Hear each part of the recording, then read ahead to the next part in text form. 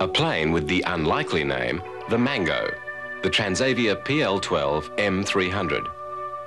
This little utility, with military applications as an ambulance, a spotter and a communications aircraft, is an adventurously designed and highly distinctive-looking modern aeroplane. Why does it look like it does? For example, what virtues do the twin booms have that the designer employed them? The fuselage shortened high, and the little second wing with the undercarriage, how did they get like that? It's not a conventional-looking aeroplane at all, yet, despite being a piston-engined aircraft, it doesn't look like a relic of a bygone age. Obviously, everything about any aircraft design is settled by the designer's choice to complement the overall success of the plane. Functional considerations will decree that a transport will have different attributes from a fighter. The Mango is an unrestrainedly functional design which serves its aerial jeep role very well. Yet it's actually a mutation, being derived from a plane which was designed for a totally different role.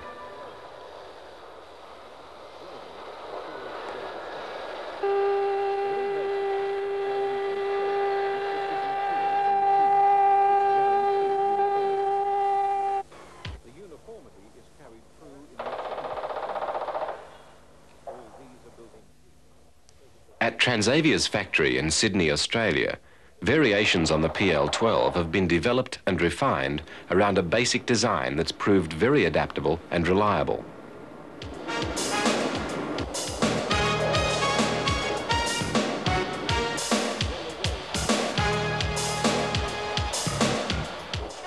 The PL-12s are extremely simply constructed, very robust and easy to service. There has been a presiding consideration to have the little plane be as practical to operate as possible. It's lightweight, yet sturdy. Its simplicity of construction is the result of a lot of complicated and exact calculation and consideration. Its original configuration was as an agricultural aircraft, as a crop duster, seeder, firefighter.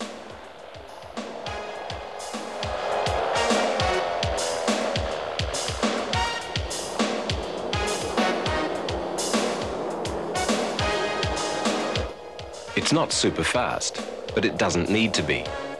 However, it is agile, responsive, and a delight to its pilots, because if you're going to buzz around feet off the ground, dodging trees, fences, and barns, then you need a plane that cooperates in keeping you alive. The Sky Farmer agricultural aircraft, as the original PL-12 air truck developed, was constructed around a large hopper, and the design variant was dictated to by the practical concerns of effectively operating as a crop duster. The hopper had to be easy to fill, and the plane capable of operating from unprepared strips. As an industrial tool, reliable continuous operation would be needed for cost-effective use, as would a long life expectancy. To a large extent, as a special-purpose aircraft, the design is ageless. The task has been addressed directly, and the results are a sort of optimum. This little plane does its job very well. It's no doubt fortuitous for its manufacturer that the design has proved as impressively flexible as it has, but it is, for consideration of the Sky Farmer, not as important as the plane's success at its dedicated task. One aspect of the plane that shows the degree of design sophistication revolves around the little stub wings. All aircraft generate vortices around their wingtips, and these would be valuable in dispersing the sprays or fertilizers spread by a crop duster, but with a normal layout, they're too far out to have any effect. With the PL-12, the vortices around the end of the stub wings feed the outer wing vortices and serve to give the little plane a very wide sweep with each pass. In addition, of course, the stubs give extra wing surface and lift, and give a variation of the sort of controllability associated with small biplane aircraft, enhancing the little plane's enviable agility.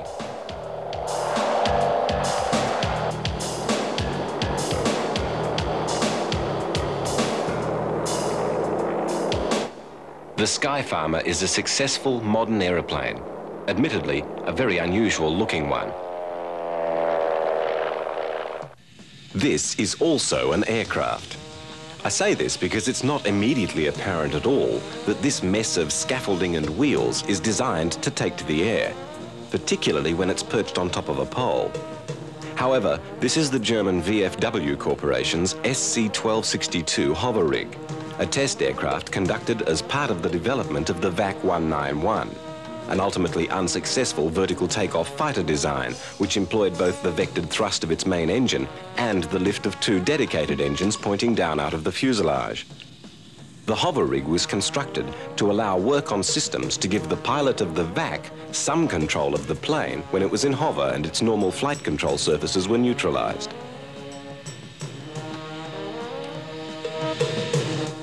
A distinctly strange and almost comically unlikely looking aircraft. But the hover rig was constructed to conduct serious experiments, and the history of flight is constructed with such test programs. It's unlikely that much of interest to an aircraft engineer was gleaned in finding out how many men could fit into the engine compartment of an F-80. But putting ramjets on the wingtips can make the same type of aircraft a seriously interesting test bed. The ramjet, with no moving parts and a theoretical infinite power output, has fascinated aircraft designers, offering much and as a result being tested extensively. Here, obviously, the power output is not on trial. Any attempt to wind these ramjets out would rip the wings off the F-80 as though they were perforated toilet paper, well before the engine chambers melted. Instead, the fighter allows the engines to be brought up to operating speed and, within the limitations of the airframe, the engines can then demonstrate that they work.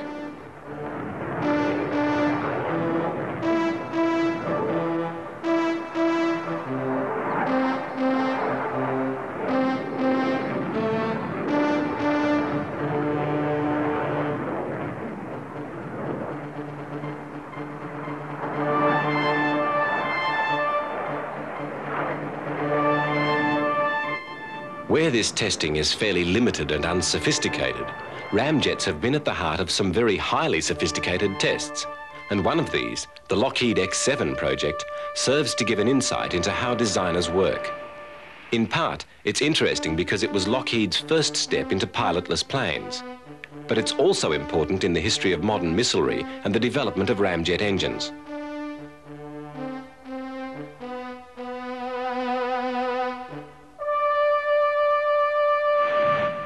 Lockheed's famous designer, Kelly Johnson, outlines the beginnings of the program. Just after the war, when the United States was getting into its guided missile program, Lockheed had to evaluate what part it could take in such a program. We felt we were primarily an airframe manufacturing organization, and at the time did not think that we had capabilities in the field of radar and guidance that were necessary to complete an overall guided missile program. Sometime before, we had established a procedure whereby, with a very few good men, we were able to design and build the F-80 Shooting Star in 141 days. The basic philosophy of the Lockheed Company, which reflected so strongly in this performance, has been carried forward naturally through the X7 project. The application of this philosophy has proven that a few well-qualified people can produce more per year and more per dollar than a larger group of less qualified people having the attendant large organizational and operational problems. Ben Rich joined the aerodynamics and thermodynamics department of Lockheed and worked first on the propulsion system for the F-104. On the U-2 and SR-71, he worked on the overall airplane design. I have no question but that the future of the Skunk Works is in very good hands under Ben Rich. Well, the whole principle of the Skunk Works with Kelly is based on three things. Kelly believes in integrity, responsibility, and authority. And integrity is the one thing that Kelly has really stressed in the Skunk Works. You don't build anything you don't believe in. And Kelly's illustrated this many times at the Skunk Works. We had a contract many years ago to build a liquid hydrogen airplane going, 2.5 at 100,000 feet. And the airplane was going to turn out to be an aerodynamic, wide-bodied dog. And Kelly went back to the Air Force and returned the $96 million that he had. Now, we have another axiom in the Skunk Works that if it works, don't fix it. Keep it simple, the KISS theorem. Keep it simple and stupid. If you make the things that a college professor with a PhD has to run it, it won't work. We design, we implement, we prototype, we put it in production, and we follow the entire program from its birth to its death. And there are very few people in this world who have that opportunity. The design of the X7 could have taken any of a number of forms, but these were sorted through, and after extensive consideration and assessment, the final configuration was settled. That shape had then to be refined, and the ancillary systems for its use sorted out. In some cases, entirely new answers were found for old problems because of the specific nature of the testing to be conducted. Wherever possible, the design team worked to keep the expense of the program down, and many aspects were sorted out in miniature, in wind tunnels, or as here with rockets, to confirm or sometimes debunk the designer's theories. Back in the late 40s, there were no digital computers around to test theory in the abstract.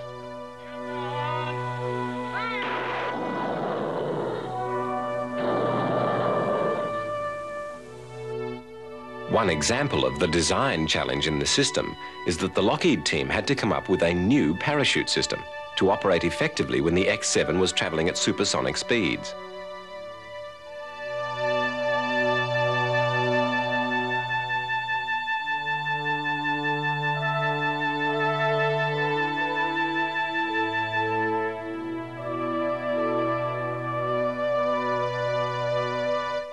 Once again, in the interests of economy, a stage of preliminary testing employed 1/3 scale models to provide data on roll stability, lift, drag, and separation behavior. Making the scale examples not only allowed economy in construction, but permitted the use of a P-38 Lightning as a mothership for the test flights.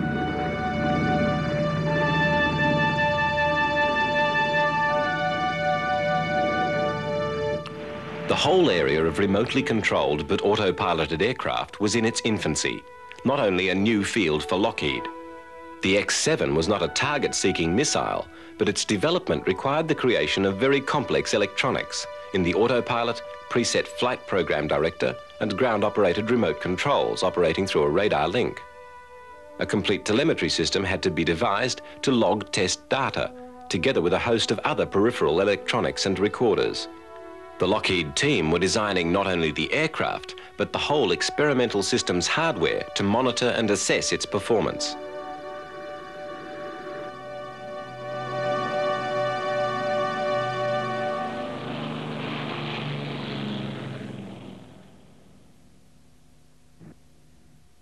With the first X7s constructed and the test systems developed, the actual series could commence.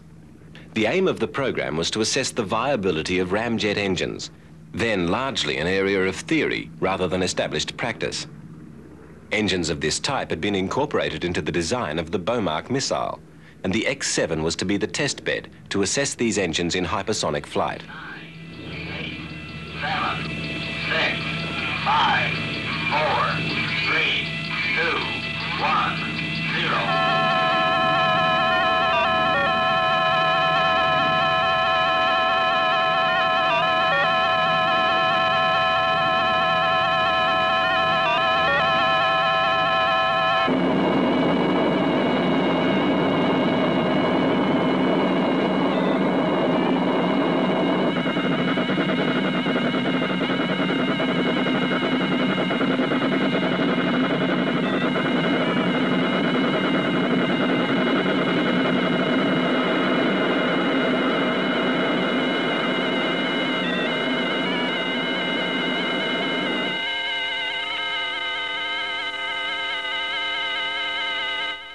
Around 80 successful test flights were conducted with the X7 and its later developments out of a total of over 130, and a bewildering variety of problems were encountered during the series.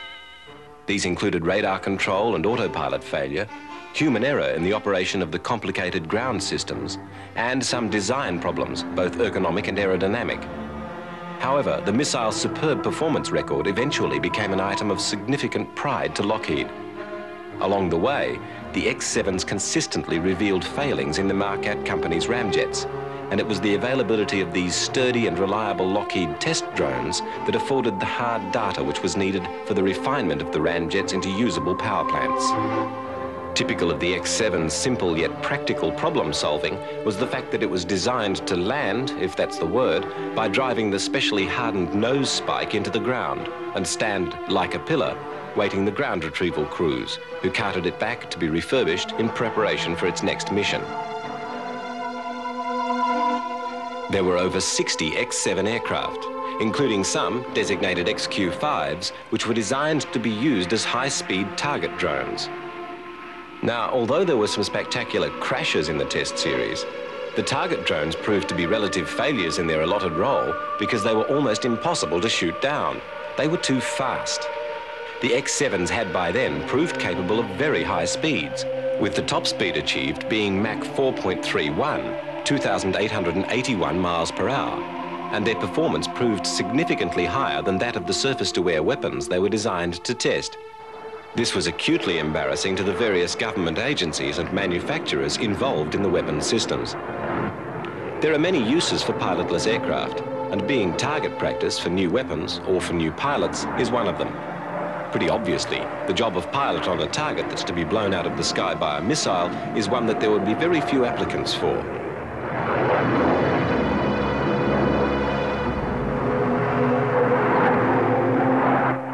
Despite their disposable nature, target drones must be well-built and designed aircraft, with complete internal controls and stability and a handy turn of speed.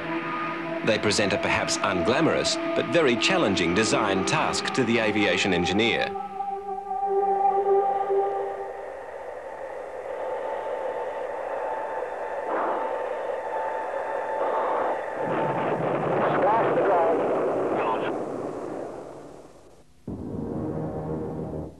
Perhaps more rewarding to the designer is to be involved in a project like the HIMAT drone.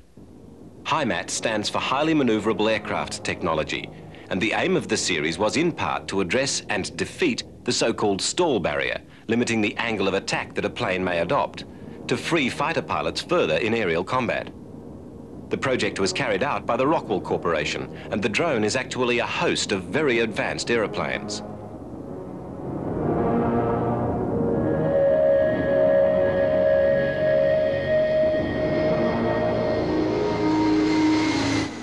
The HIMAT consists of an advanced jet core aircraft, to which can be affixed different arrangements of wings, canards, tails, engine inlets and jet nozzles. Thus, a large number of combinations can be tried out, and the advantages, disadvantages and relationships within various settings can be studied. An enormous amount of very expensive prototype production and testing has been accomplished with the one aircraft, not only saving money, but compressing years and programs into a very successful single test series. The internal coherence of the results obtained has informed the follow-on multinational X-31 fighter project.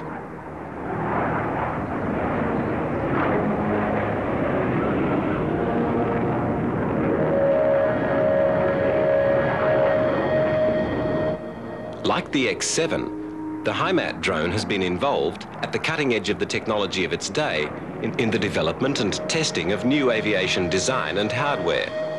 However, drone aircraft have developed over most of aviation's history, and their design evolution has branched repeatedly, so that today they play many different roles. For example, during World War I, the United States saw the development of the first flying bomb. These tests of the plane known as the Bug were conducted under the technical supervision of Orville Wright, and significantly, one of the young officers involved was Hap Arnold. The involvement of these illustrious names did not guarantee the program against failures. The little biplane did work occasionally, but its military significance was more in what it heralded rather than in any damage it may have been capable of causing itself. By the 1930s, when this little target drone was developed, one of the Bug's major deficiencies, its lack of guidance, was being looked at. Like today's model planes, the aircraft obeyed a handheld radio control unit. Interestingly, this unit employed a telephone dial to send the selected signal to the drone.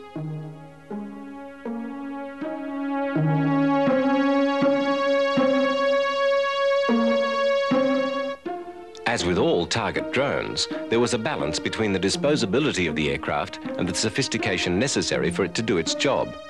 And in this case, as a target, the plane didn't really present a simulation of an enemy aircraft. However, ground troops could fire away at it and presumably learn something before it was blown away.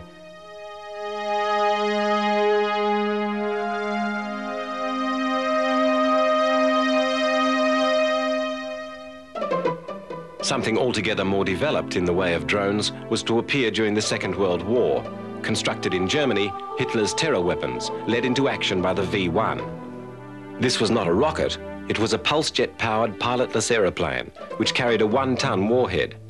It was 23 feet long and had a wingspan of 17 feet. Over 30,000 were produced, and over 8,000 were actually launched against the cities of Britain.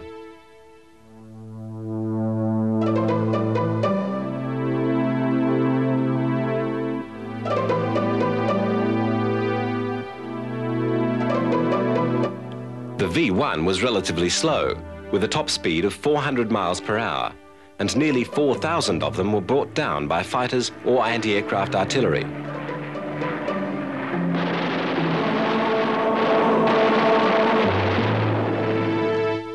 Captured V-1s started to come back to the US for testing and evaluation as soon as they were available, and they were given intense scrutiny by scientists working on the equivalent American programs. Soon, the US started producing its own copy of the V-1 in significant numbers, and testing took place on a number of the aspects of missile design and use that have marked the post-war years.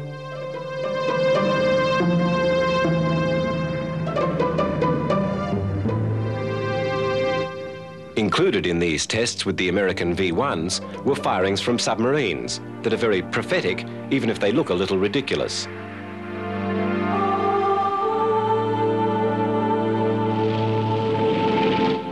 During the war, the US had also worked on unpowered bomb carriers, glide bombs, which were radio-controlled by the bombardier in fall.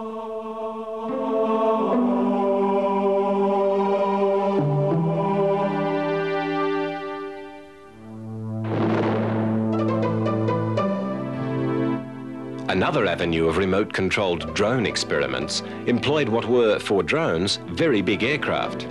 Referred to as Weary Willies, old bombers which had passed their life expectancy were retired in a very dramatic fashion, being packed with explosives and then flown by remote control into a target.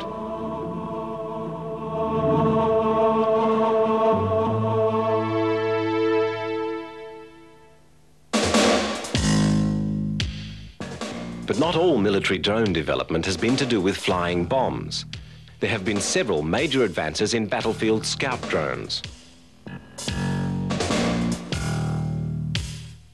This little observer, armed with television, was developed to give infantry a wider area of search and some knowledge of what was happening across the battlefield without risking heavy casualties in scouting and reconnaissance. Vietnam saw the deployment of a number of drones in several important roles. With the North Vietnamese armed to the teeth with the most advanced ground-based anti-aircraft defences ever tested in warfare, flying over the north became increasingly risky, and the little pilotless planes performed important reconnaissance and electronics suppression missions. Between 1965 and 1975, over 3,000 missions were flown by the remote piloted vehicles, and over 200 of them were actually shot down, which could have been 200 two-man reconnaissance or wild weasel aircraft. These things saved lives.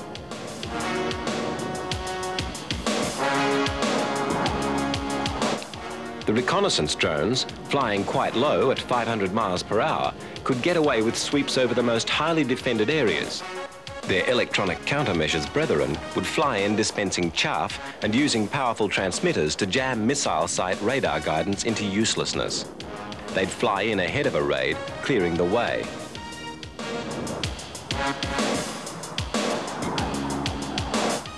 After a mission, the drones would be directed back into friendly airspace and there be retrieved by helicopters in a maneuver that could be difficult and dangerous.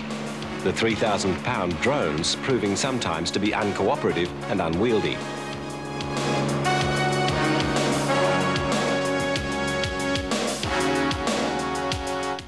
The drones in Vietnam point the way to some of the future options on the battlefield. Already there are drones that deploy their own drones in the form of tank hunting scouts and the missiles they can fire. If they're as effective as those drones used in Vietnam, they will be formidable indeed.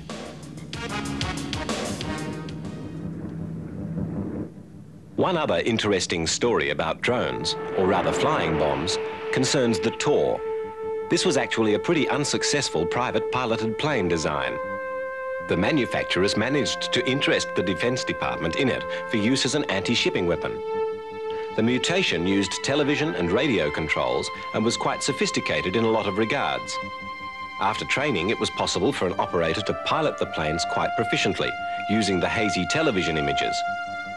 Interestingly, at the end of the war, some enterprising bargain hunters bought up surplus Tor mutations very cheaply and transformed them back into piloted private planes.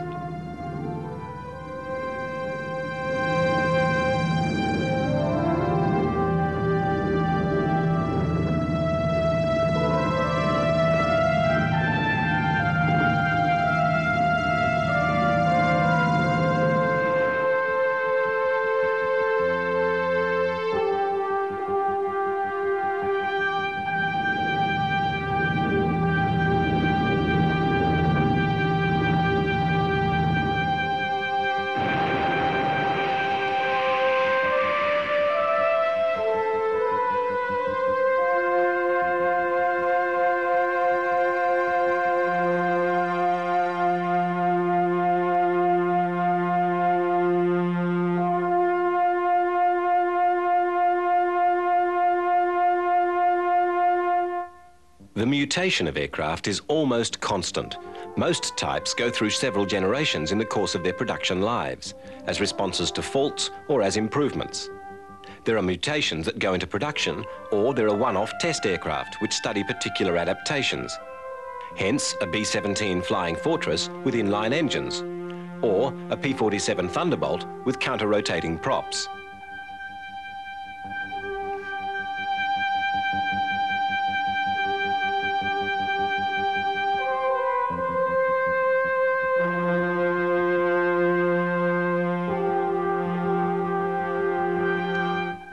Another area of mutation is not specifically dedicated to the type involved. For example, the response to the experience of fighters in mud, with accidents and curtailed activity. This saw testing of different undercarriage for use in muddy conditions, which should be seen as not only applicable to the fighter type used in the tests, but to all fighters battling in mud. A further level of mutation can be seen as the development of characteristics of a particular plane into a completely different plane. A lot of the painstaking and expensive theoretical work carries over from one design to another. Although the derivation may be seen as superficial, the famous P-38 Lightning, one of the war's best fighters, was very influential on the development of another aircraft. This was the much bigger twin-forked Devil from the Lockheed stable, the Chain Lightning XP-58. This plane was conceived as a fighter-destroyer, in a role very similar to that of the German Messerschmitt 110. The Chain Lightning was also developed later to be used as a long-range escort fighter, in a basic enlargement of the Lightning. But in this, it proved to be too stolid to engage successfully in dogfighting.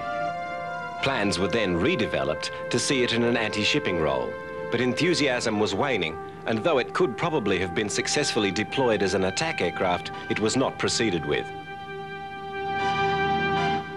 The legacy of the P-38 is evident throughout the layout of the Chain Lightning, with notable changes in scale, propellers, and the inclusion of a second crewman in a turret at the rear of the fuselage. With a top speed of 436 miles per hour and a cruising range of 2,650 miles, the XP-58 had quite good performance for its day, but it was simply too heavy to be adequately maneuverable. Another type of mutation altogether appears when an aircraft is used as a test bed for technology being developed for a new type, as here with a B-26 being used to test the undercarriage under development for the B-47 jet bomber. However, the most interesting mutations have occurred within the same type, with the growth of a plane to fill new roles or to use new technologies, or simply to rectify things that were not right with the original design.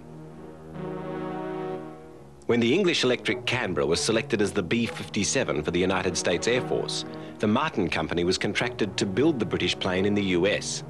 The Canberra, though fast and manoeuvrable for a bomber, had some very idiosyncratic design features, not least of which was the strange positioning of the crew, which made it highly unlikely that the bomb aimer would be able to escape the plane in an emergency.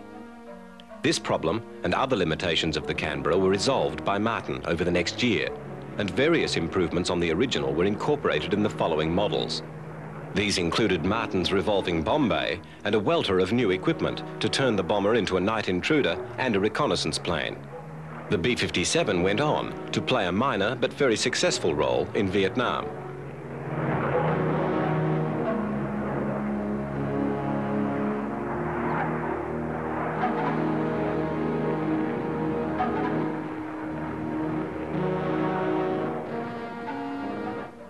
However, the mutation of the B-57 did not stop there. The development of the U-2 high-altitude reconnaissance intrusion aircraft was delayed, and as an interim measure, it was decided to develop an enlarged wing for the B-57 to enable it to fill the gap. Accordingly, what came to be known as the B-57D big wing aircraft took to the air. With a wingspan over 40 foot longer than the original bomber, these planes not only filled the gap while the U-2 was sorted out, but complemented it when it had been introduced, being able to carry a greater load and hence conduct missions that the U-2 could not, especially in electronic information gathering. However, there were major problems with the stresses on the wing spar, and the wings themselves proved to have very limited life expectancy. Later, emphasizing how valuable the B-57D had been, a further development, the B-57F, took to the air with a wingspan that was now a further 20 foot wide, only 6 foot short of twice the original Canberra span, and these mutants performed very well at extreme heights.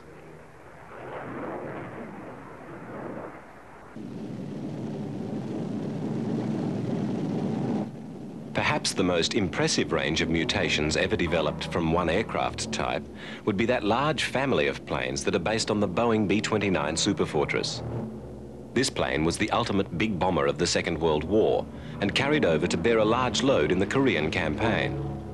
The four-engined Superfortress built an enviable record in its original task and was the critical weapon in the reduction of Japan, maintaining a strategic campaign that wrought tremendous damage and brought World War II to a close.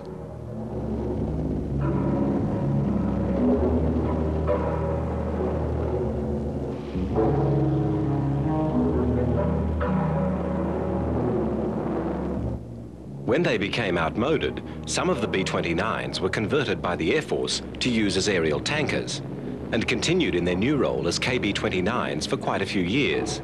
There were heaps of spares and mothballed planes to be cannibalized to keep them in the air. Here, one of them refuels a mutation of the B-29, the B-50, which had bigger engines, a strengthened wing, and a new tail that was so tall it had provision to fold it over so the plane would fit into the hangars. In a further mutation, some of the B-50s were fitted with auxiliary jet engines to pep up their performance when they too were passed on to the role of aerial tankers. This was essentially so that they could travel at speeds above the stall point of the fighter aircraft they were refueling. The matching of jet fighters with piston-engined tankers was a difficult process, and while the KB-50s were successfully employed, as far as the fighters were concerned, they were far from ideal in their new role.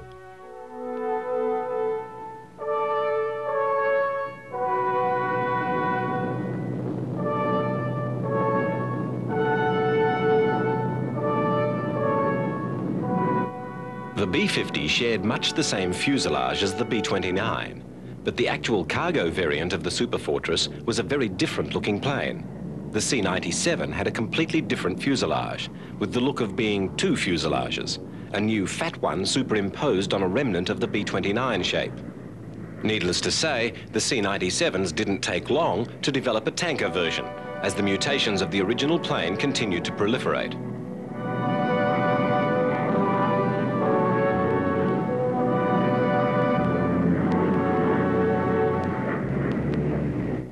The most glamorous of the Superfortress variants was the Stratocruiser, Boeing's 1940s version of what a long-range passenger aircraft should be, luxuriously appointed and spacious with a bar downstairs. But the Stratocruiser wasn't a raging sales success, and old age was catching up with the whole line. And after a while, the B-29s, B-50s and the rest were congregating at the wrecking yards, ready for scrapping. But for some of the C-97s and Stratocruisers, their bulging fuselages were to see them given a new lease of life.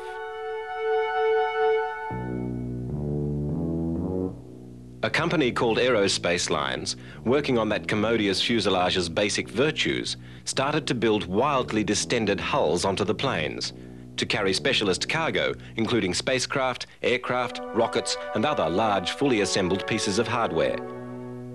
These aeroplanes with goiters have proved very successful since the first one was built in 1962. The massive lobes allow fuselage heights which started at 20 feet and have now progressed beyond 25 feet with a cargo hold of over 39,000 cubic foot capacity. The later model Super Guppies, built to carry round components for the Saturn rocket program, have turboprops rather than the original piston engines and have a nose section that opens out for easy loading. Here, two of the experimental lifting body shapes, the X-24B and the HL-10, are loaded into a Super Guppy. It's difficult to imagine that there will be many planes which will undergo not just the number of variations that the B-29 has seen, but the absolute transformation that has occurred with the plane. After all, the B-29 was a model of super streamlining. Nothing bulged from that clean shape unnecessarily. The functional demand of the mission dictated a strict discipline in its smooth lines. So where did this great bloated whale with its puckered brow and lack of scale come from?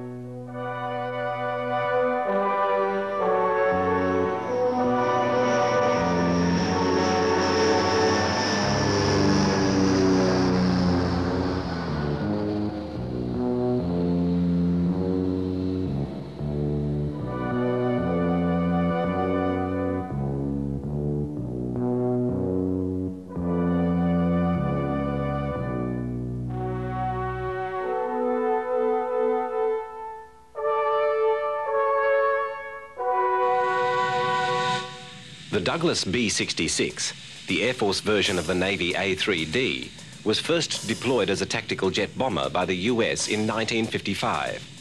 It had a fairly long career, seeing a lot of service in Vietnam in electronics countermeasures and reconnaissance roles. Starting in 1961, two of these planes were rebuilt by the Northrop Company to be the X-21A experimental aircraft. Their peculiar camel hump and new wing were part of a determined assault on one of aviation's most enduring bugbears, the drag caused by disturbed air around the surface of a plane, particularly the broad surfaces of the wing, where undisturbed air would offer better lift and such reduction of drag that very meaningful fuel savings could be made. The idea being tested was to suck the air from the surface into the wing and then force it out the rear, effectively removing the turbulence and allowing smooth airflow. The basis of this was a porous wing surface.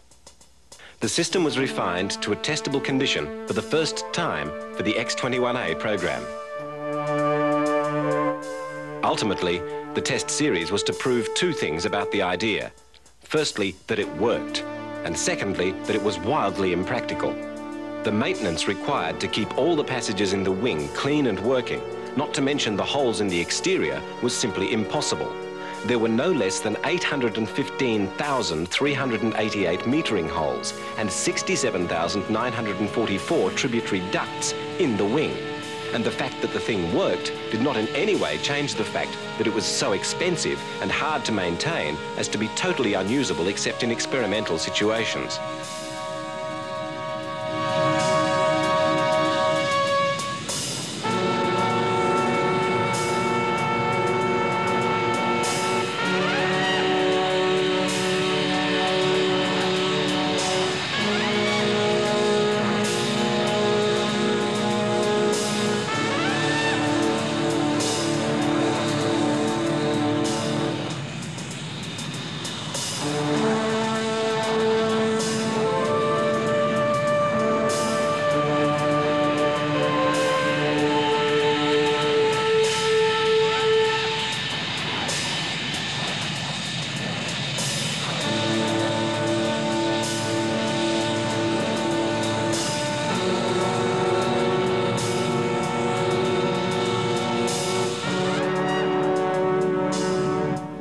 Stretching the idea of mutations a little further, there have been planes that are designed to adopt different shapes to order. One such case being this little Boeing spotter plane. With impressively short takeoff and landing and an almost impossibly low stall point, a functional little battlefield plane with a variety of roles to play.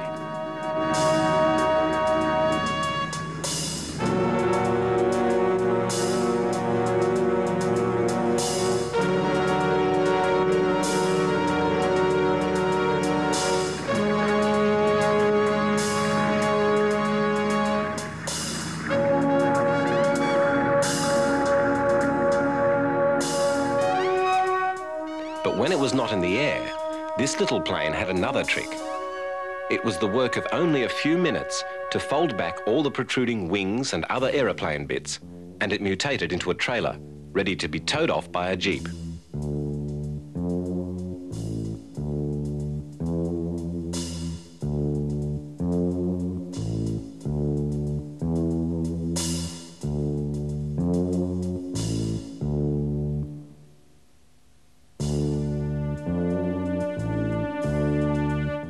The designers had done a complete job. There were restraints for everything, and everything worked neatly.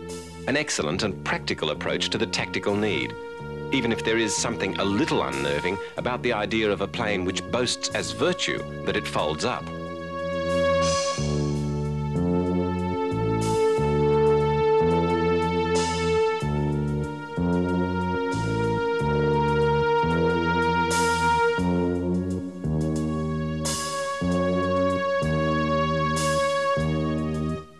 Probably even more unnerving is the thought of a plane that arrives in a bag, totally collapsible. The Goodyear company worked this one out, a winged powered balloon with the most rudimentary looking control arrangements, which, despite their appearance, worked, providing a portable miniature spotter plane.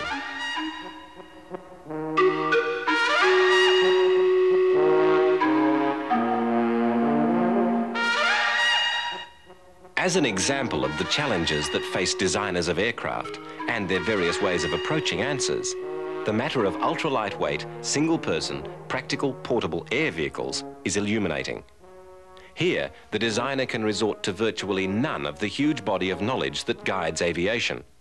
There's no way that you can start with the normal premise of a wing and work up from there if the user has to carry the thing around with him when it's not in use. Hence, a lot of arrangements for screwing pipes together, inflating rubber planes, rocket belts, and other ideas have surfaced. The powered hang glider being possibly the most effective development to date. There's a sense of adventure about these kinds of aircraft, and the designers have worked long and hard to reduce flight to the barest minimum needed in producing them. A lot of people fantasize about flying in such personal transport, and a lot of people nowadays do it with kits they build in their garages. To date, it's difficult to see which will endure. Presumably the hang glider, which is simple and effective and looks good enough as design to stick around. Good design does endure. The Pitt Special, designed in 1944, an anachronistically biplane, has remained one of the best aerobatic planes in the world ever since. The intended role informed the designer so successfully that the choices he made then are still right now.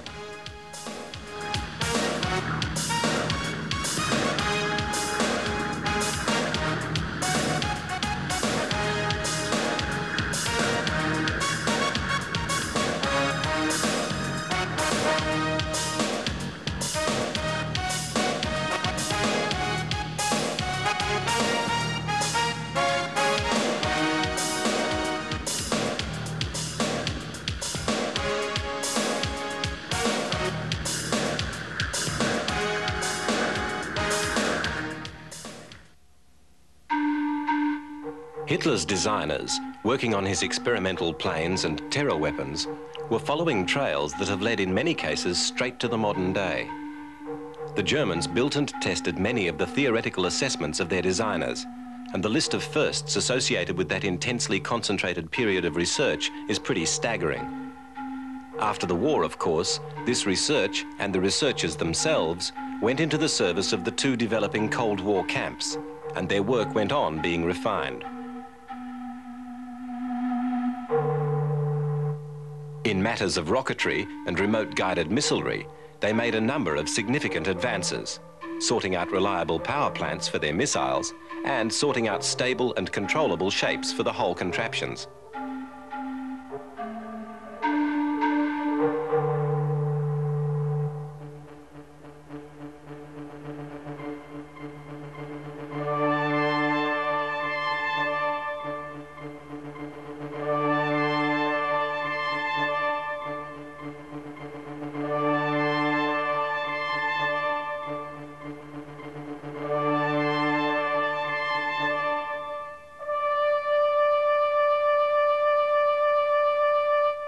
The Germans also made notable advances in control systems, in both radio control and in jamming-proof wire-linked controls.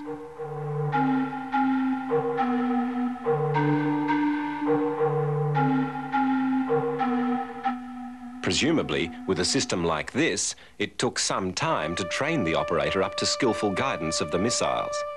However, tests that were conducted showed the systems worked well, certainly well enough to have been a nuisance to have prowling about and a definite menace to shipping.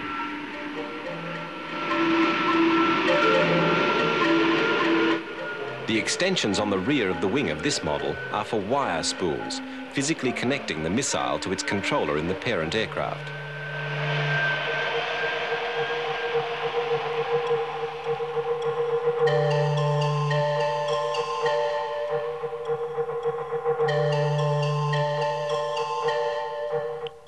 This missile, the HS-293, was used with both control systems. The wire link system requires miles of wire, spooling out from both the missile and the aircraft in 2 strands. This gave the controller a direct link to the missile and precluded any jamming of his control over it.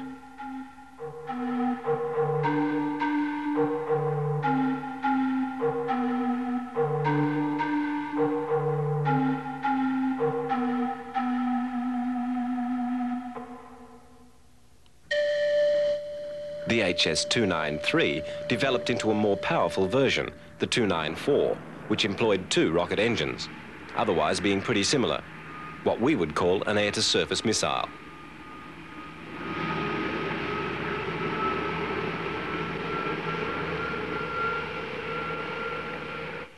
The Luftwaffe also put money into the development of air-to-air missiles for use against the big Allied bombers. In this case, the missile again used wire linking, but this time it's designed to rotate in flight, winding the wires around one another as it went. It was designed for use with any of the planes employed as night fighters, and probably with the day fighter forces as well.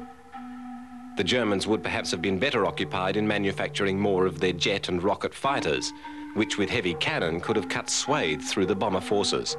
But the concept has, as we know, been refined constantly since the war, and their pioneering has become the dominant air-to-air attack format. There have been times since the war when it's been widely believed that manned aircraft were all outmoded, and the air would be, in terms of aerial warfare, totally the domain of the missiles, with intercontinental missiles to replace strategic bombers and a range of other missiles to replace everything else except transport and passenger planes. After all, it was reasoned, it wouldn't be safe over a battlefield in a manned plane. In fact, it may not be safe anywhere in a manned plane if the balloon, as they say, went up. What, of course, they overlooked is the phenomenon of machine stupidity. The smarter robots become, the narrower the theoretical gap between human mind and computer becomes, the more evident the complexity of animal intuition and intelligence becomes. Most of the guidance systems of missiles have at one time or another been subverted by interference, distraction, or blinding, and the missiles, most of the time, don't even know they're being fooled. From the early Gorgon onwards, the US has been the post-war leader in missilery. There have been times when the Soviets have managed to stolidly produce large numbers of their missiles, but the technological edge and sophistication of the United States hardware has been maintained. Along the way, there have been some spectacular successes and some equally spectacular failures. During the last 4 decades, the proliferation of missiles and drones has been astonishing. Today, stockpiles of missiles are enormous. And with the thawing of global relationships, it's noticeable that both of the superpowers are concerned to redress the situation. Both wary and cautious about leaving themselves exposed, but equally aware that the acronym MAD is descriptive of the situation in two ways, as it was intended and as it is obvious.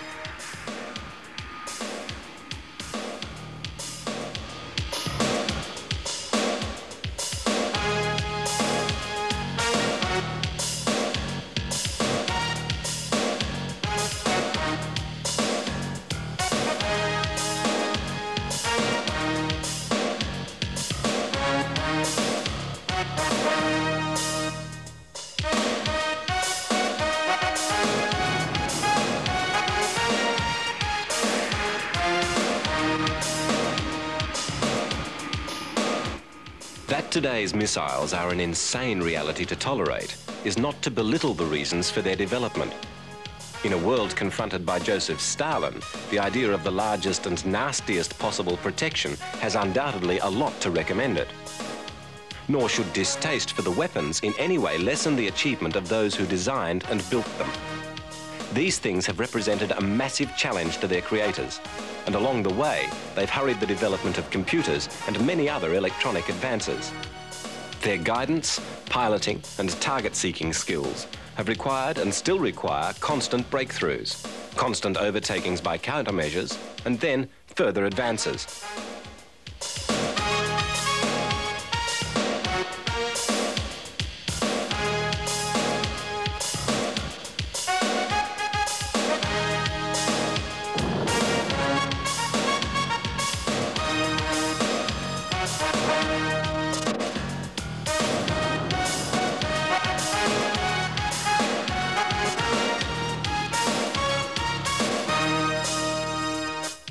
Missiles have created their own merry-go-round of development, increasingly sophisticated, increasingly capable. They are the subject of the work of some of the most brilliant minds of the era, and their side benefits to science and technology have been enormous. For the scientists, they have provided a breathtakingly rapid ride into a digitalized world, an exacting and exact series of tasks.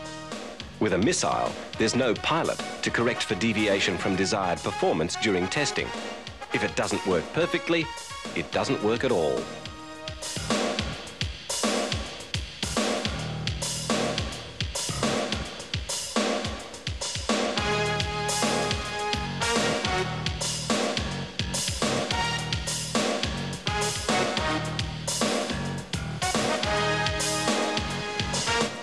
The highest state of refinement of missilery to date is the cruise missile, ground-hugging and, for the moment, virtually unstoppable.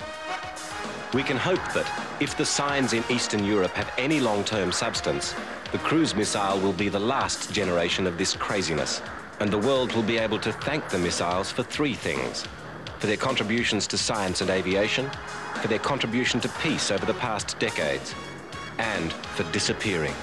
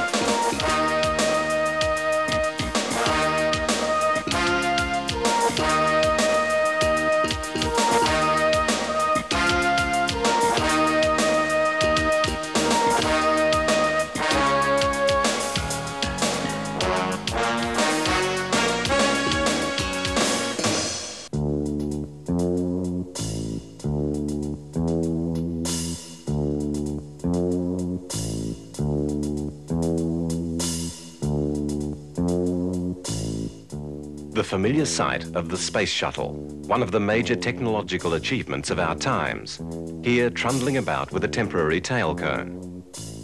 The shuttle is an outstanding aircraft in many respects, not only in the unique capability to fly outside the atmosphere. It could be described as the world's largest and heaviest glider, as that's what it spends a lot of its time inside the atmosphere doing. Here, in 1977, the prototype is being readied for its test flights, if that's the right word, where it will be hoisted aloft, piggyback, by a specially converted Boeing 747.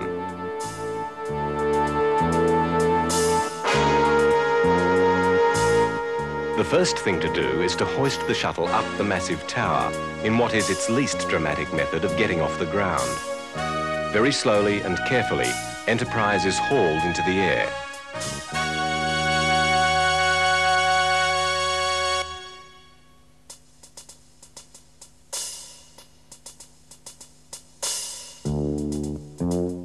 With the shuttle ready, the 747 can be nosed into position.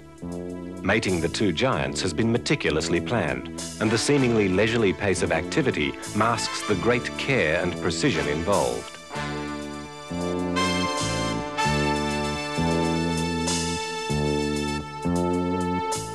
The 747 had been purchased second-hand from American Airlines and had then been flown to the Boeing plant, where it had been modified for its unique missions of ferrying the orbiters to and from various facilities and releasing the prototype for approach and landing tests.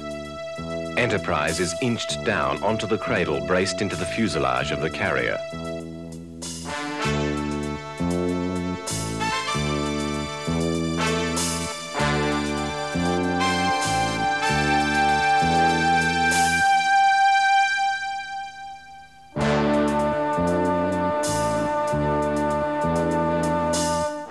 The delicacy of the operation is disguised by the scale of the components.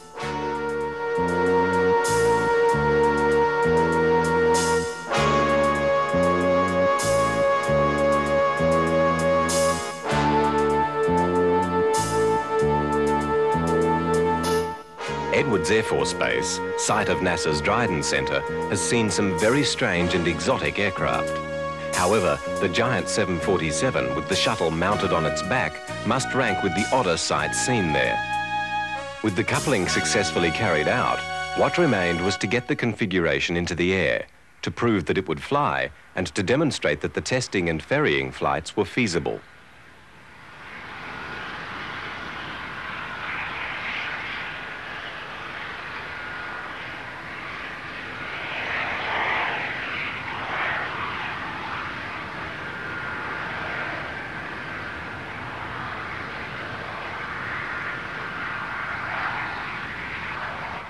At takeoff in the test series, the assembly weighed in at 260 to 280 tons, relatively light for a 747. But the external load, with the consequent drag and turbulence, provided a completely different set of parameters for the Boeing's performance. The tail cone covering the area of the three engines on the orbiter had been specially designed and constructed by Boeing to be fitted for ferrying and in all but two of the testing flights. The fitting was to neutralize the aerodynamic turbulence from the shuttle's blunt tail, which would cause undue vibration in the aft of the 747, simultaneously creating excess drag.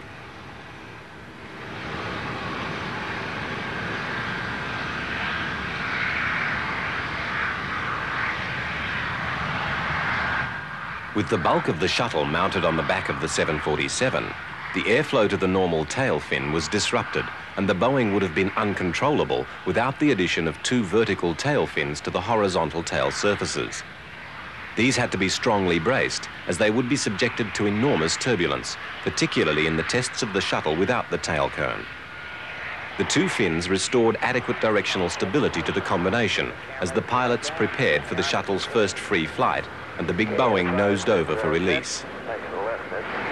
905 and Enterprise, Houston is go for pushover. 905, coming to launch heading. Houston copies. 2, 1, pushover. Houston copies pushover. 1. With the combination in a shallow dive and picking up speed, the pilots on the orbiter readied for separation. Okay, Okay, we are armed. 2 lights and the orbiters go. 250. Houston is go for step. Have a great flight. And we'll stand by for the bang, Gordo. Power. Wasn't too bad. Okay, pitch up. We're up. Got a Okay, we mass got alarm. a computer light. It's number 2. Okay, we got a GPC light, loss of sync on 2, pushing over. And a big X on computer number 2. Roger, we understand. We're going to get a message. Yeah, that's a definite lurch. Sideways lurch, just like they said. Okay. Enterprise, you're clear to start to turn. Okay, Gordo's in the turn. It is really tight, Bo. In fact, I think it's a little better than the old STA field. Yeah. Got a steady auto land. 900. Armed. Okay, we're armed and clear. Standing by the gear. 200 feet, 290. Okay, the gear is coming down at 270. Coming down. Mark. Gear coming. Doors open and they're all down. Coming down. Look down here. 50 feet. Okay, 3 down. Gear's down. 240. 230. 20. 220. Lots of space. 10. Beautiful. Holding 10. 210. 220 at about 5 feet. 210. 4 feet. Getting some dust. 200. 3 feet. 2 feet. 195. Just over the last about 2 feet. 185. You're on. You're on. Okay, speed brakes. Speed brakes are coming. About 10 feet. Speed brakes are halfway up. We'll see you, babe. Okay, got 130 knots. Okay, it's great. 120. 5 minutes and 21 seconds later, the flight was over. Okay, 80. Okay, 60 knots. Try the nose well. Okay, that was too good a glider. It had been intended to conduct a series of 5 flights with the cone on before a further 2 flights with the shuttle's blunt tail exposed. But after 3 extremely successful flights, it was decided to shorten the series and fly the shuttle without the cone immediately.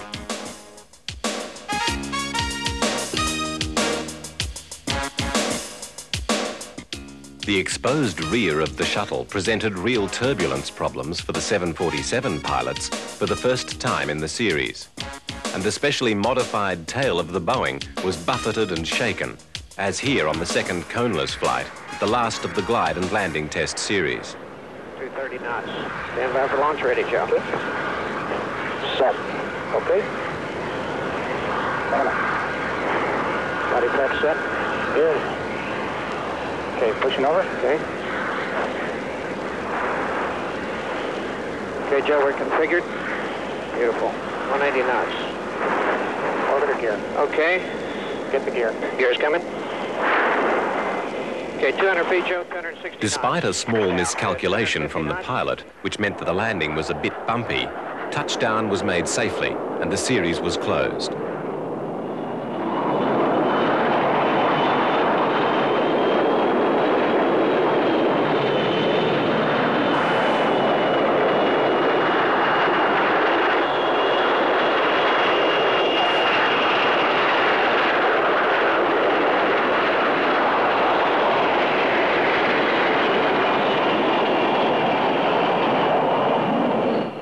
Now, the shuttle program could move on to its greater task, to conduct its series of space missions.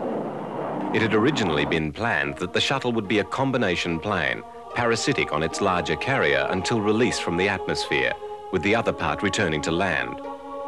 Many concepts based on this specification had been delivered, and though they should have proved cheaper to operate than the large rockets that are used in their stead, the thought of the development costs associated with such a project was enough to ensure the idea was short-lived.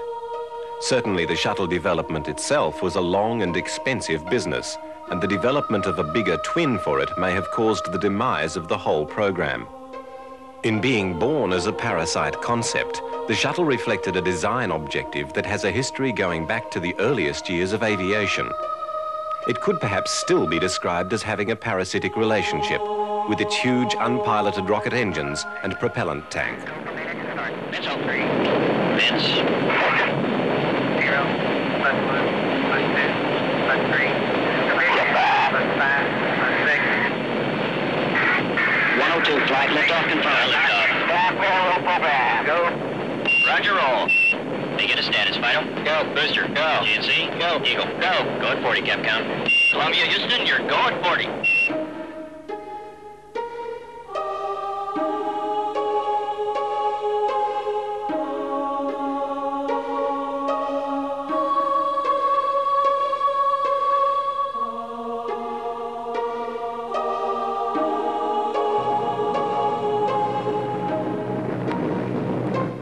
In the era of the great airships, there were several examples where large rigids were designed to carry aeroplanes. With their immense size and lifting power, the airships could provide internal spaces so that not only could they launch aircraft, but they could also land them and service, refuel and redispatch them.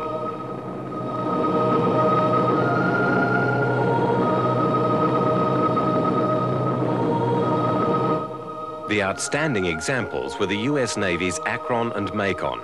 785 feet long and capable of 75 miles per hour, they combined the reconnaissance capabilities of earlier airships with the fact that they were also aircraft carriers. They had hangars in their bellies for 5 Curtiss fighters, which were launched and retrieved in mid-air by means of a trapeze lowered through the hull. With a load-carrying capability over 160,000 pounds, the Akron and Macon were not stretched by having to cope with the needs of the little planes, and thousands of successful flights were made from the two giants. Even today, when new proposals for airships are mooted, this plane-carrying ability is one of the virtues of the giants that is recalled, and there are undoubtedly some applications to which such craft could be put.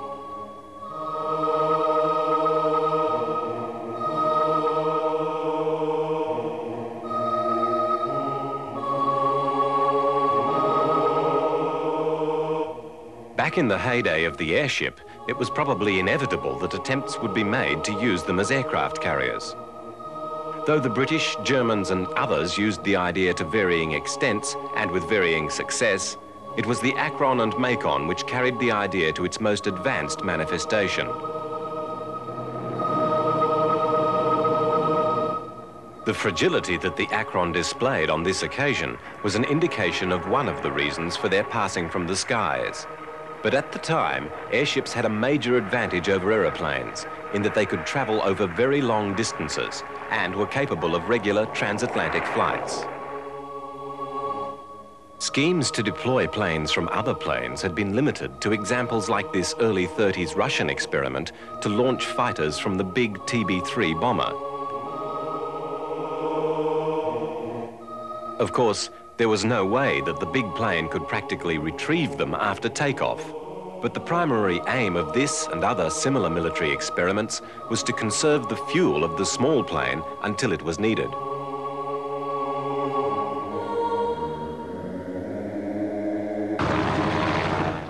This was also partially the intent with the British company Short Brothers Mayo Composite Aircraft, the brainchild of Imperial Airways Technical Chief Major R.H. Mayo. This involved mounting a small 4-engined seaplane onto a C-class flying boat, using the bigger plane's fuel and engine power to lift the actual payload-carrying seaplane into the air. Once aloft, the two components separated, the flying boat returning to base, while the upper plane, loaded to a weight which would have precluded a takeoff under its power alone, continued on its transatlantic journey. The planes involved in the trials of this idea, named Maya and Mercury, made their first actual separation on the 6th of February 1938. In July, the Mayo combination succeeded in sending off the Mercury on its first transatlantic crossing. But the idea was never pushed much further than an experimental stage, though it had undoubtedly posed one successful solution to the problem of long-range flight.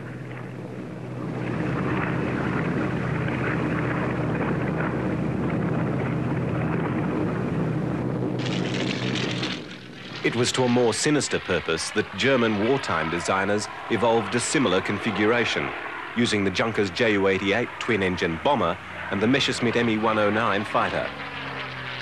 This was given the combination name Mistel or Mistletoe.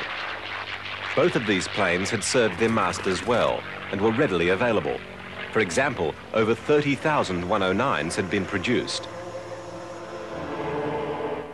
With the Mistral composite, the nose of the Junkers became a large explosive charge. With the engines of both planes providing power, the pilot, sitting in the fighter, would fly the combination to the target and then set the bomber, or more exactly the bomb, to glide to a spectacular and destructive end. Mistral combinations were used against the Allied Normandy landings without much effect, but their successful deployment encouraged the Germans to build more.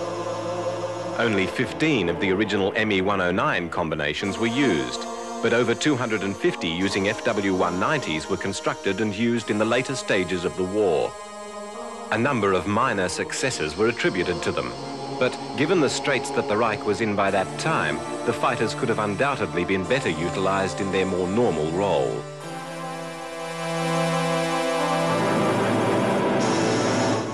It had been these two fighters that had been the rock upon which the Western Allies' strategic bombing had almost broken.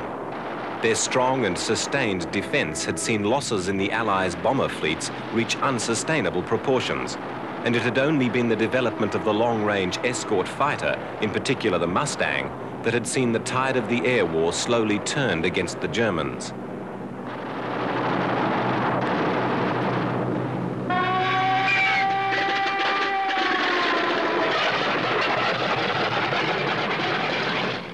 The attrition wrought on the Luftwaffe, particularly in terms of pilots, had meant that the bombers had enjoyed relative immunity from fighter attack, though the by then outnumbered German planes had still managed to courageously attack the massed formations into the teeth of the defending escorts. Given the Luftwaffe's practice of trying to avoid or ignore the fighters while attacking the bombers, they were almost easy prey for the Allied fighter pilots, and the bombers came to be in much greater danger from the German anti-aircraft artillery than the attacking planes.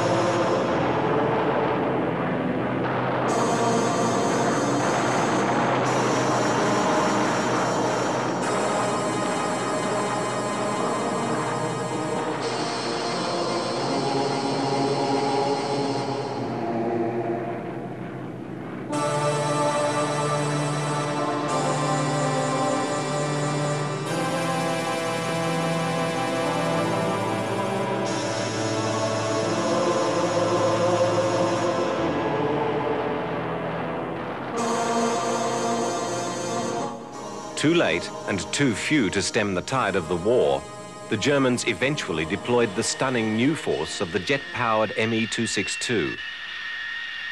They were to have limited overall effect on the conflict, but their ramifications clearly spelt the demise of the theory of strategic bombing, at least using piston-engined planes. The speed of the new jets meant that they were able to simply elude the fighters and get on with the creation of havoc in the bomber formations, while the heavy demand for fuel of the early jet engines meant that the Allies could not deploy a long-range jet escort against them.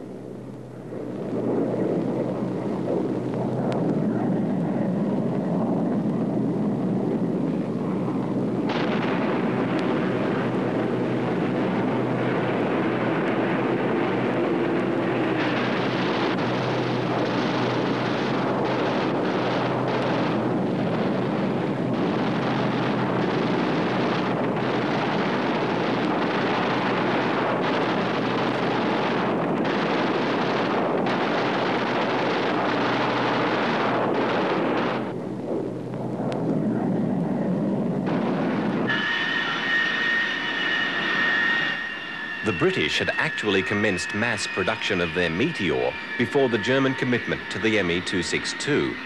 And in trials with American B-29s, the message about the jet's impact was reinforced. Clearly, long-range operations by piston-engined planes were not possible against a defending force of jets. And, in the absence of escorting jets, all theories of long-range operations were no longer valid. To commence such a campaign would be to set up a turkey shoot for the jet fighter pilots against both the long-range bombers and their piston-engined escorts should they care to become involved.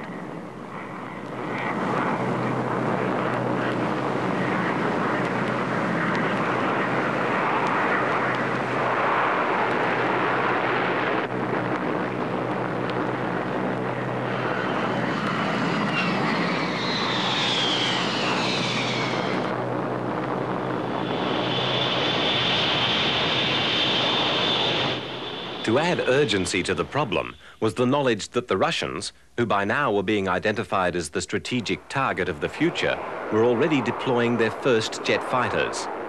Clearly, something had to be done. And what seemed obvious was that if the escorting jets could not carry enough fuel, then the bombers should carry the fighters themselves.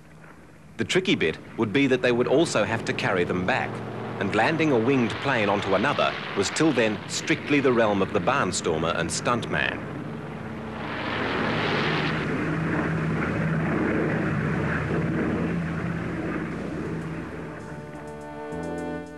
The McDonnell Company were given the job of developing the proposed fighter, and they came up with the XF-85, known as the Goblin, but widely referred to as the Bug.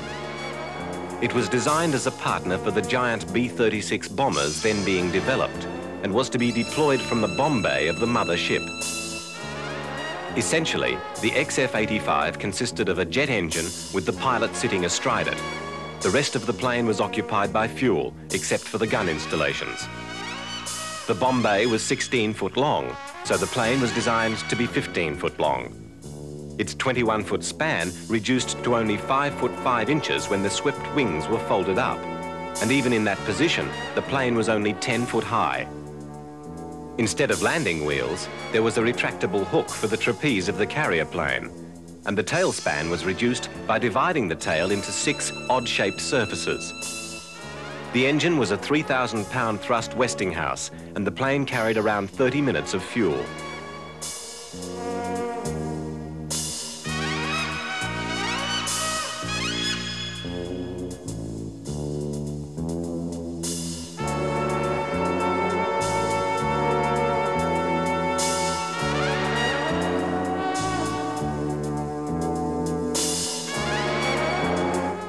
It was supposed to have a top speed of 664 miles per hour, but was never to approach that mark in practice. It weighed only 4,550 pounds fully loaded, carrying 130 gallons of fuel.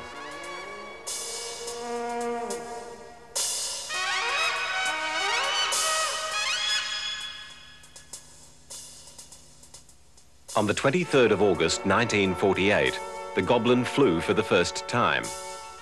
As the new B-36s were only just coming off the production line, the test series was to be conducted with a B-29 acting as the mothership.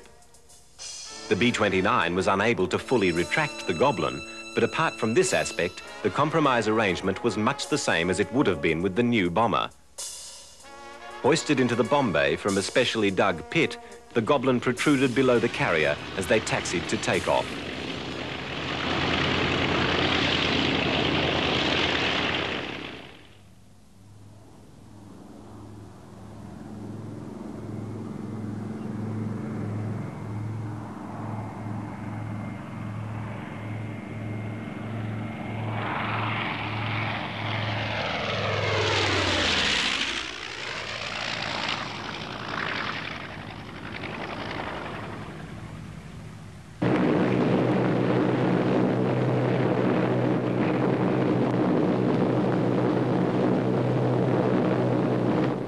With the trapeze restraints on the nose released, the Goblin swung gently for a few moments, then dropped into free flight.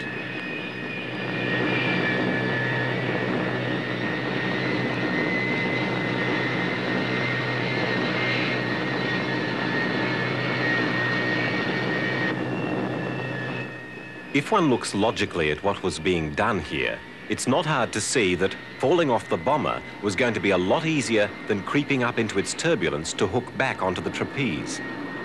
This is not only going to be a difficult operation to perform, it's going to be a very dangerous one.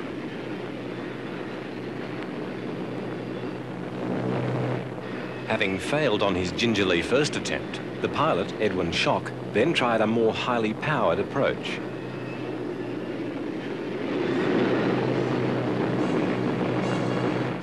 With almost fatal results, as he crashed violently into the trapeze and plummeted away out of control.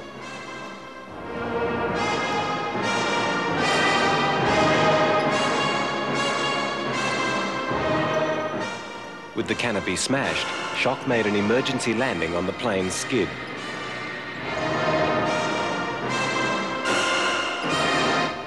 He had been lucky to escape from the incident, and the plane was carted away to be fixed.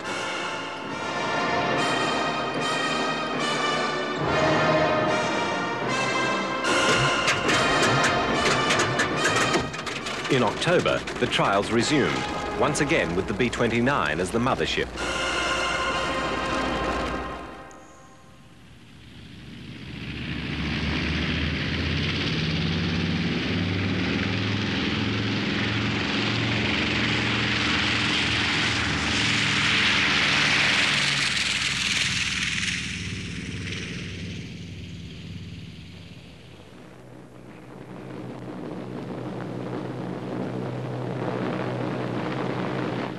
The pilot of the XF-85 was in constant contact with the operator of the trapeze in the carrier plane.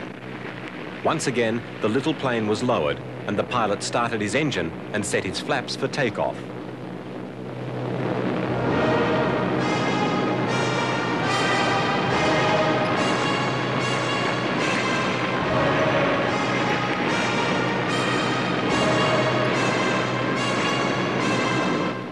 With the nose stabilizer raised, the pilot had only to slowly advance the throttle to first neutralize the drag on the bomber and then take control of his mount.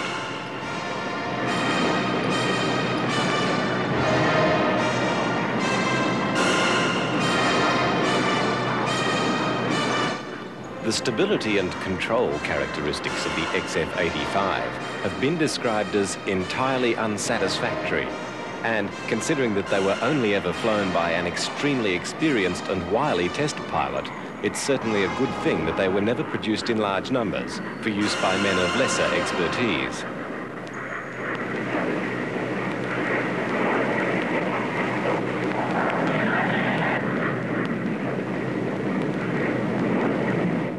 The business of rejoining the mothership remained as we described it earlier, difficult and dangerous.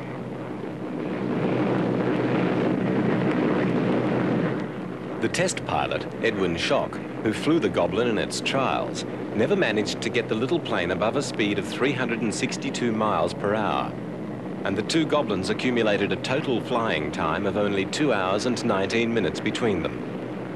McDonnell's design team proposed a more conventional plane as an extension of the idea, but this was never proceeded with.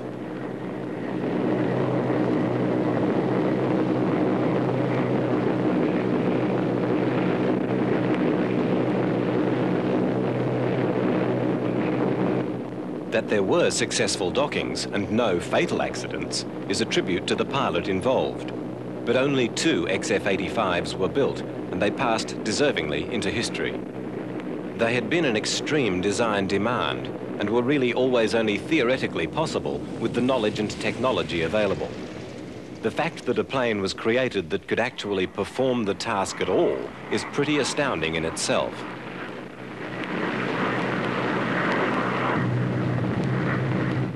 With this experience behind them, the Air Force now had a pretty good idea of what it was up against, and the idea of a tiny, specially designed inboard plane was abandoned. The next time the idea surfaced, the plane was basically a standard F-84, coupled as much as was possible, and the procedures had been rationalized. Over the course of the project, the trapeze on the bomber and the hooking contraptions on the RF-84 were to go through various mutations in sorting out a workable proposition. The motherships were GR-B-36 bombers, but the purpose of the arrangement was reconnaissance. The system would allow for the jets to be carried long distances, sent in for high-speed missions over targets where the B-36 would have been a sitting duck, and then retrieved. It could be refueled by the B-36 and sent on another mission if such were needed.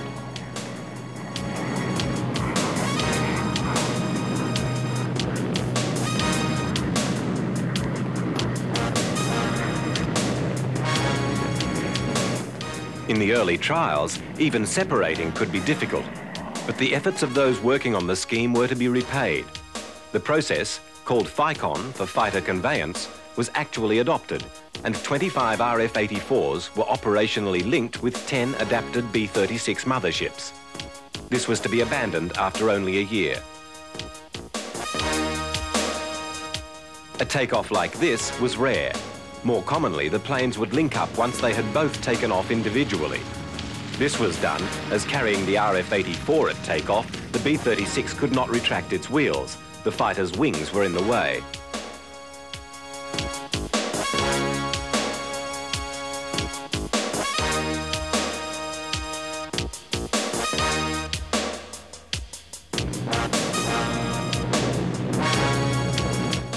Once again, the little plane's pilot was in constant contact with the trapeze operator inside the carrier, upon whose care and attention so much depended. Adding the 1,100-mile radius of action of the RF-84 to the potential 2,800-mile ferrying trip made the concept very attractive. But the practical difficulties of the task made its permanent adoption into USAF practice improbable from the start.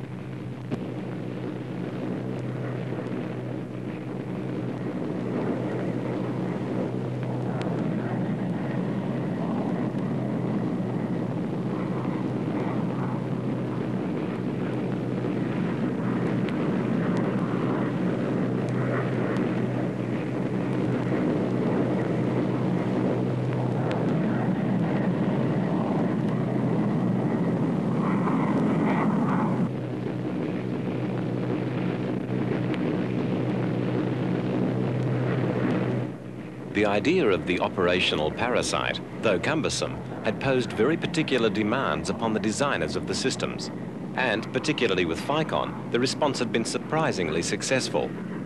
McDonnell's Goblin had been perhaps an overly ambitious project, but even so, they had performed a minor miracle in getting as far as they had. Two advances had made the roles of systems like the Goblin and FICON redundant. The jet age had grown rapidly, and the limitations of the early engines had largely been overcome. In addition, advances in electronic countermeasures and suppression were making long-range bombing operations relatively feasible again.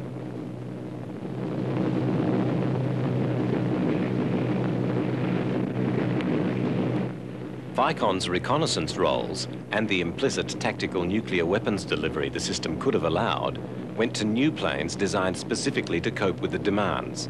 And the job of protecting the intrusion of the giant B-52 over hostile airspace went to tiny Quail drones. Simply described, these were midget aircraft packed with electronic trickery which were dropped away from the mothership to delude and distract the enemy's weapons. The things emitted larger recognition symbols than a host of B-52s and would thoroughly outwit the electronic tracking and targeting systems of air-to-air missiles fired against the bombers.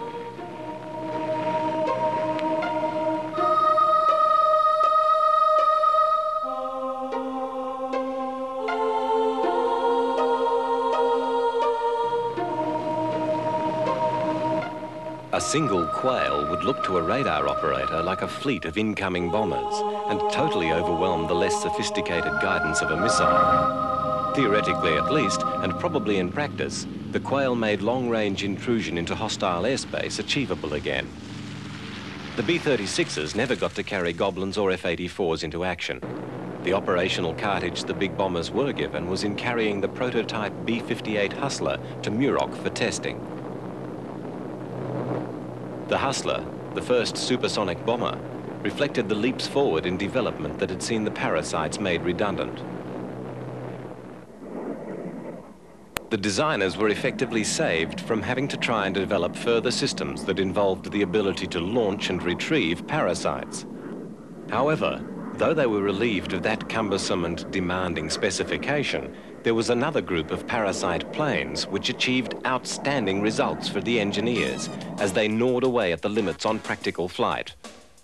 Once again, it was the Muroc base that saw these planes in operation. They were the X-planes that were in a sequence of dramatic test series to smash the barriers on speed and make the names of their pilots into household names.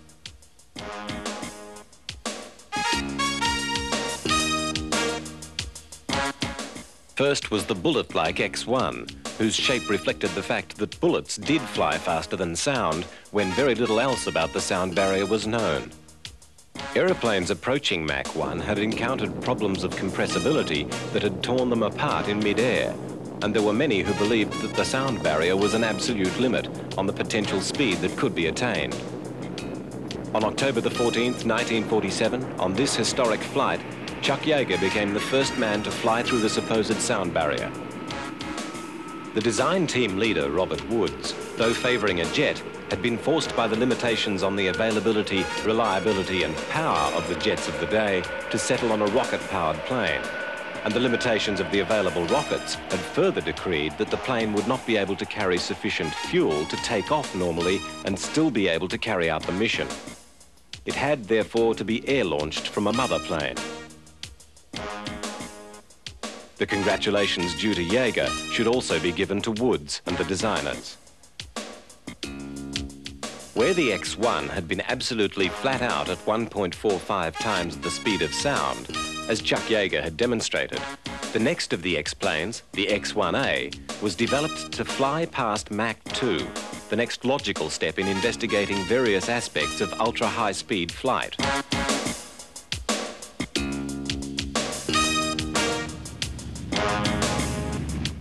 On this flight, on December the 12th, 1953, Yeager first took the X-1A past Mach 2, then pressed on, achieving almost 2.5 times the speed of sound before encountering the phenomenon known as inertia coupling and losing control of the plane. As you will see, the plane's behavior became violently disrupted, and Yeager, semi-conscious after being thrown about the cockpit, was lucky to regain control eventually and bring the plane safely back to land.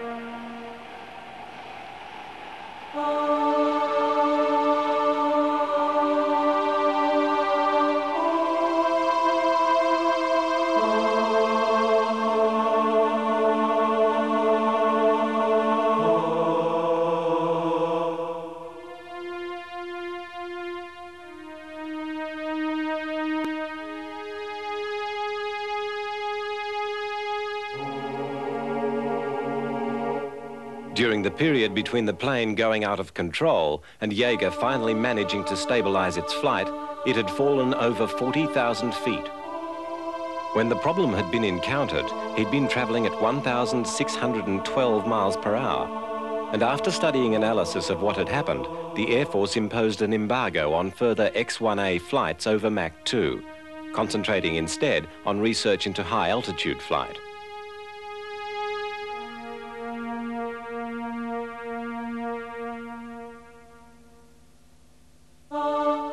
Based on research both in wartime Germany and in American laboratories, it was assumed that controllable flight at higher speeds would be possible with the use of swept wings.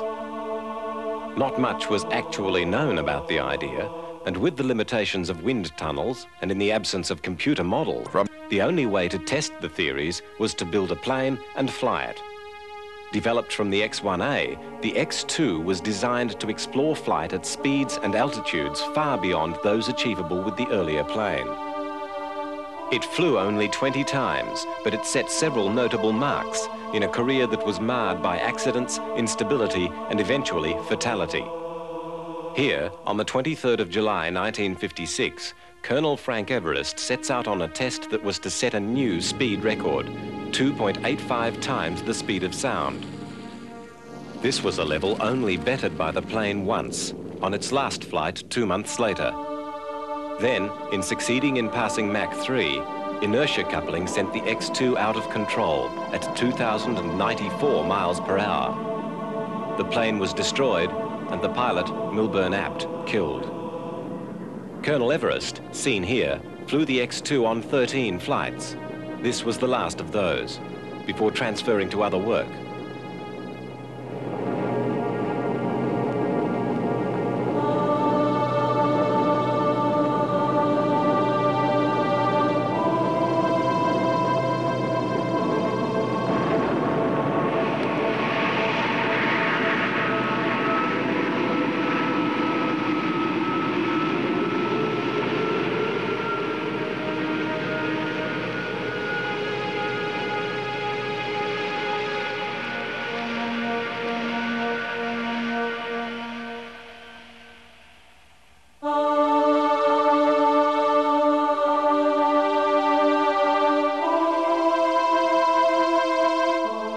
X-2 also set a new altitude record, which was to stand for 4 years, 125,907 feet. Now, this is definitely somewhere in the realm where the distinction between an aeroplane and a spacecraft gets a bit artificial. When that record was broken, however, it was by a plane that would push it out eventually to 354,200 feet, the X-15.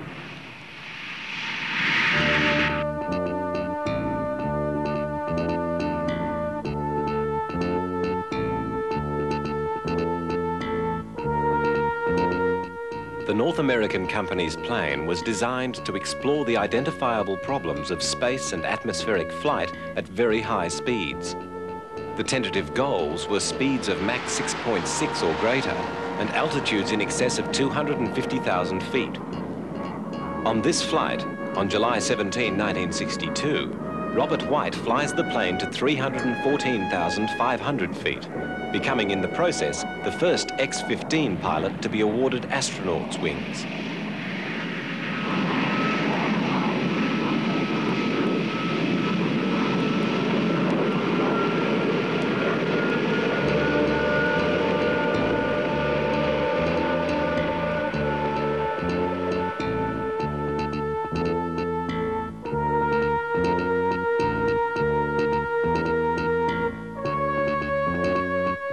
At that height, as the film from White's plane shows, the curvature of the Earth is pretty clear.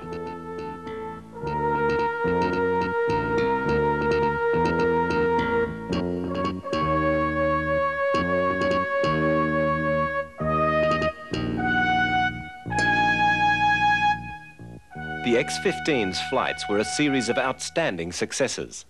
To list all the achievements made by the plane in terms of technological advances and so on would be progressively both more astounding and confusing. For the designers, these X-planes represent the ultimate challenges, but also provide the most reward. Here, testing the limits of a time's knowledge into the realm of theory, the next day's certainties are established. Upon those, of course, the minds of science will deduce the next theory, and so on. Only 199 of a planned 200 flights were flown. Ironically, in the desert, the last flight was cancelled because of a snowstorm. The X-15 could accelerate not only to great height, but of course to great speed. Eventually, with the external tanks to set it on its way, to a mark of 4,520 miles per hour, set in March 1967.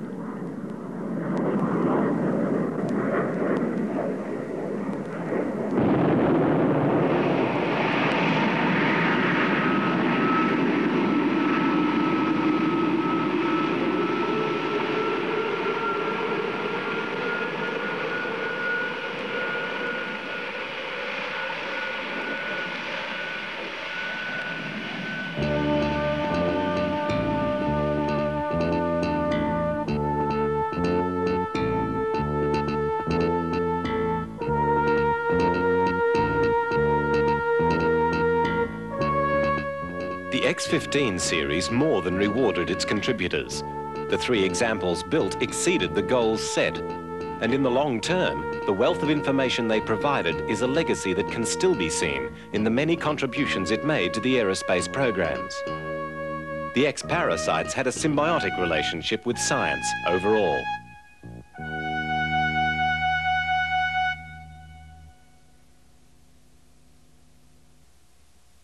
Since the late 1940s, when practical systems were first developed, there has been another form of parasitism that is a daily occurrence: in-flight refueling. The history of aerial tankers goes back to the early days of aviation, when, in experiments in the US and elsewhere, planes were kept aloft on endurance flights by the transfer of fuel from another plane. In essence, the aim was to provide for long-range flights when there was no way that the planes of the day could carry enough fuel for their inefficient engines. These experiments, involving jerry cans of fuel, hoses and funnels, fell far short of a method that could be employed on a regular basis.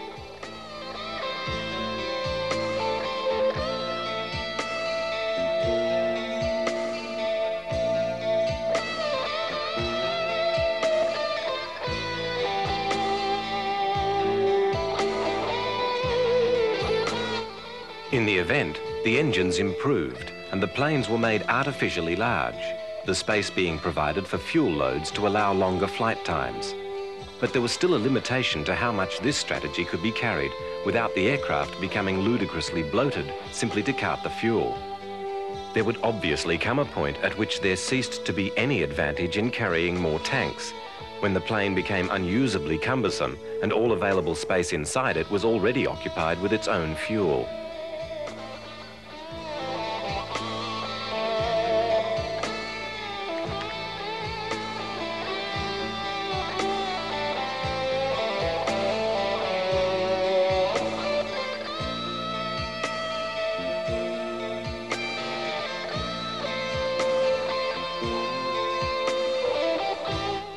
Post-war, there were new causes to make in-flight refueling a necessity, not least of which was the excessive thirst of the first generations of jet power plants. And British and American teams, sometimes in competition and sometimes in cooperation, worked out new systems to provide useful range to the new breeds of jet fighters and bombers. There was no point in saddling a fighter with a large load, as it would then, though perhaps having a greater range, be unable to perform its primary function of being extremely hostile at as high a speed as possible. The F-104 serves as a good example. Designed as an interception fighter, it started life with only limited range requirement. But with the demand that it become more versatile in its mission profile, it became necessary to give it in-flight refueling apparatus, which had been excluded from the original design criteria. Through testing on specially built ground installations, a workable arrangement for the equipment-packed frame of the Starfighter was nutted out.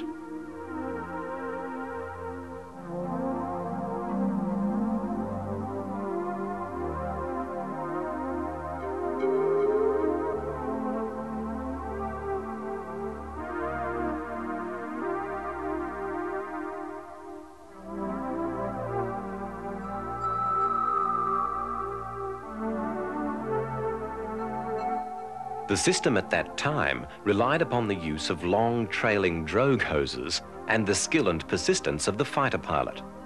The tankers were slow, barely capable of exceeding the speed at which the fighter could stall and cease to be airborne.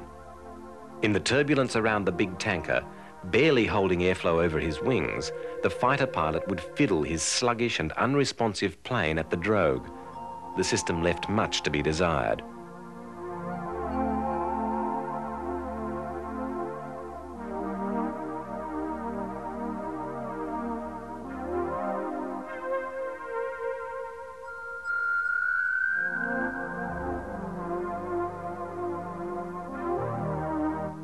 Looked at with the assistance of 20/20 hindsight, it's easy to say that the process seems overly difficult and dangerous.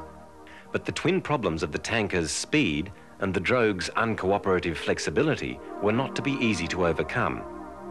It's a good thing that they were, because the experience of Vietnam was to show that mission profiles that saw aircraft cruising to a target area and then using maximum power in short bursts were totally wrong. In the presence of hostile jets, missiles, radar-controlled artillery, and other new menaces, most missions were flown flat out from go to woe, not only stressing the power plants, but causing them to drink fuel at a tremendous rate.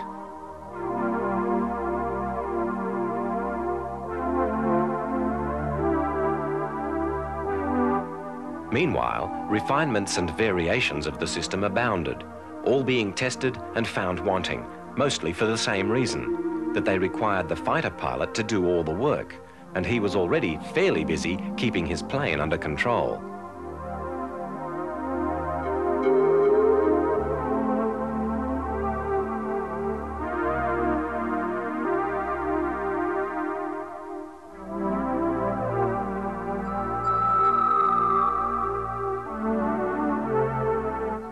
Despite the difficulties, the availability of even limited systems had changed the parameters on what range an aircraft could be deployed over, and hence the system was adapted to all sorts of aircraft, even including helicopters.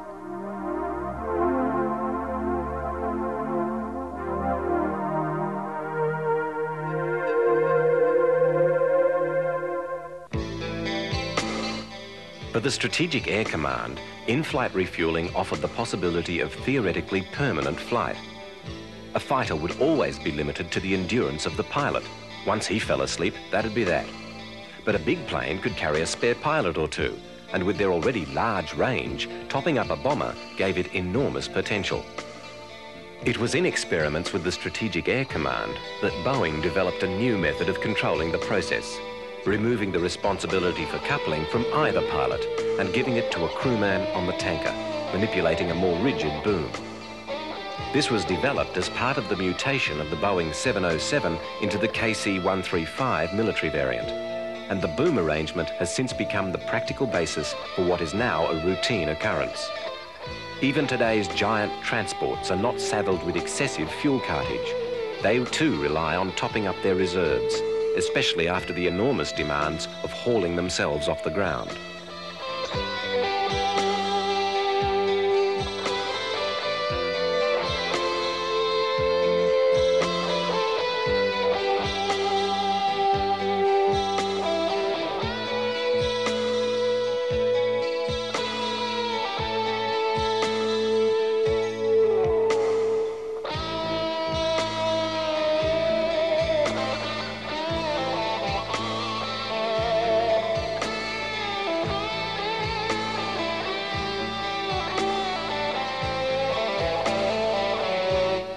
The availability of the tankers has come to inform the designers' decisions, relieving them of some considerations of storage and allowing them a greater latitude in utilizing the space within an airframe.